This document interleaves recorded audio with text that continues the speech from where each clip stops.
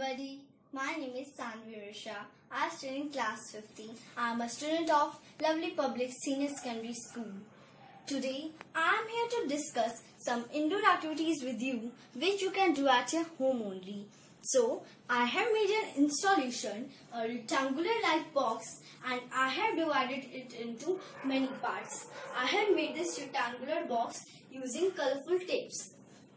You can make it longer and wider also according to the space you have at your home. And from this single installation, we will do many activities. So our first activity is jumping forward with both your legs. Like this.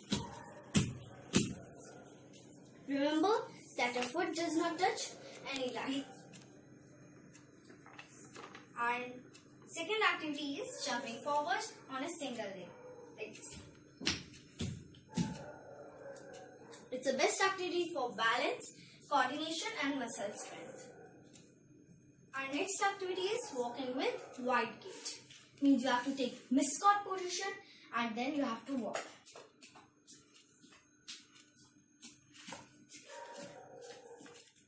Our fourth activity is backward jumping. Means you have to sit back and then jump like this.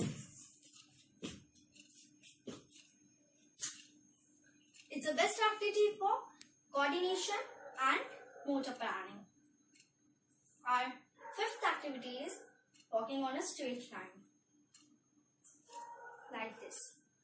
It needs a lot of balance and coordination. Or otherwise we can lose. Similarly, we can take a round also.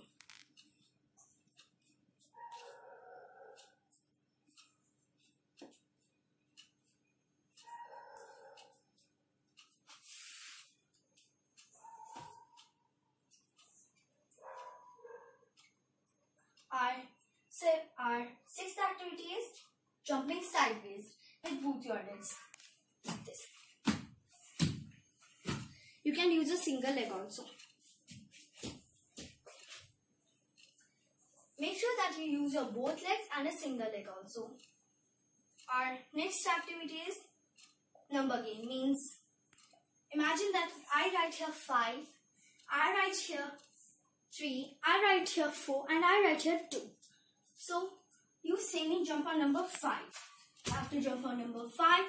You say me jump on number 3. So, I have to jump on number 3. You say me jump on number 4. So, I have to jump on number 4. Our next activity is making numbers within this activity.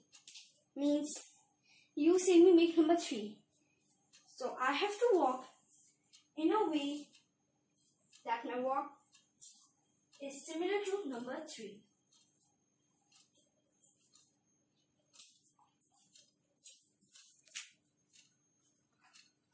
Like this. Our next activity is use of a ball. Means, okay, you say me bounce the ball and then jump. Bounce the ball and then jump. Means, if I succeed to catch the ball, then I have to go forward. And if I am not able to catch the ball, then I have to go backward. Our next activity is rolling the ball on a straight line. Like this.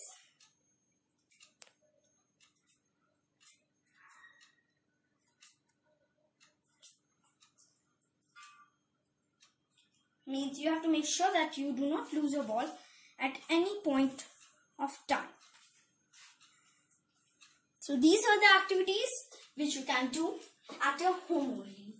So at last, I would thank my principal ma'am, my in charge ma'am and all the teachers for giving me this opportunity to perform this activity in front of you.